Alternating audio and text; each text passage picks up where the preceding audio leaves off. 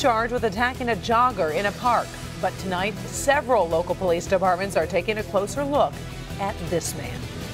As we first told you at 6 o'clock here yesterday, that investigation includes those investigating the disappearance of Danielle Stizlicki of Farmington Hills. 30-year-old Floyd Galloway from Berkeley is charged with trying to kidnap and rape a woman in Hines Park in Livonia last fall.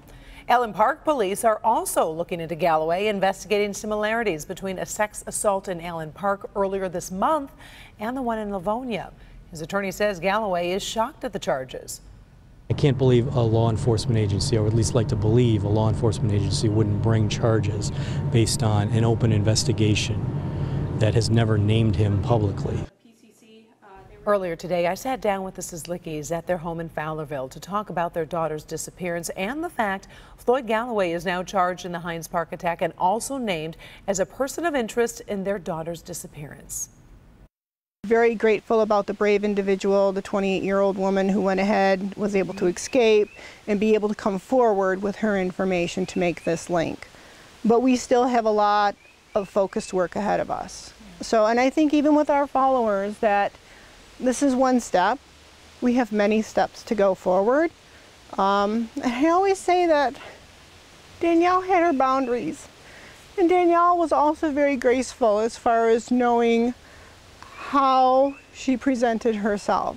So I do this with Danielle in mind, that we need to remain graceful, that we need to go ahead and stay focused. It's not a witch hunt. You know, I want people to be aware that this will go through its legal channels the way it should be.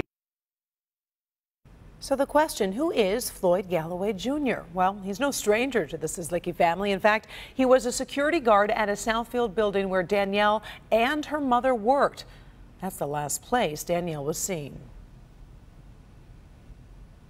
Would go ahead and watch you walk to your car to make sure that you were okay. Those who knew Floyd Galloway growing up said he was pretty quiet, played basketball and football at Shrine High School in Royal Oak, never seemed to cause any problems. So when we showed him this mugshot of the private school athlete, well, they were shocked.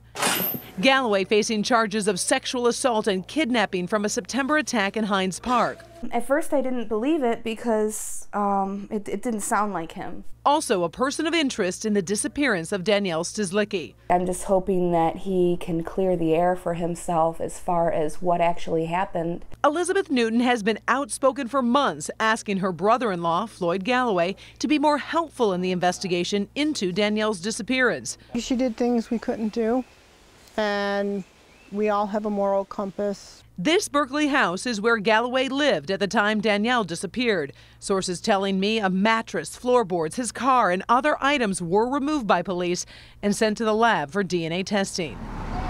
Today, neighbors didn't want to speak on camera, but one told us, quote, "It's very unnerving and feels better he is at least in custody. Shocked he is named as a person of interest in Danielle's disappearance, and very upset he's charged in the Hines Park attack." It is important to note the combined evidence collected from both investigations led Livonia police to arrest Galloway. Farmington Hills police won't be specific about what evidence, though. Police tell me they have talked to Galloway about Danielle's disappearance, conducted more than 60 search warrants, and plan on doing more searches in the near future. Stay with Local 4 for continuing coverage of this evolving investigation. Right now at clickondetroit.com, you can view a timeline of the Stizlicki case dating back to her disappearance on December 2nd of last year.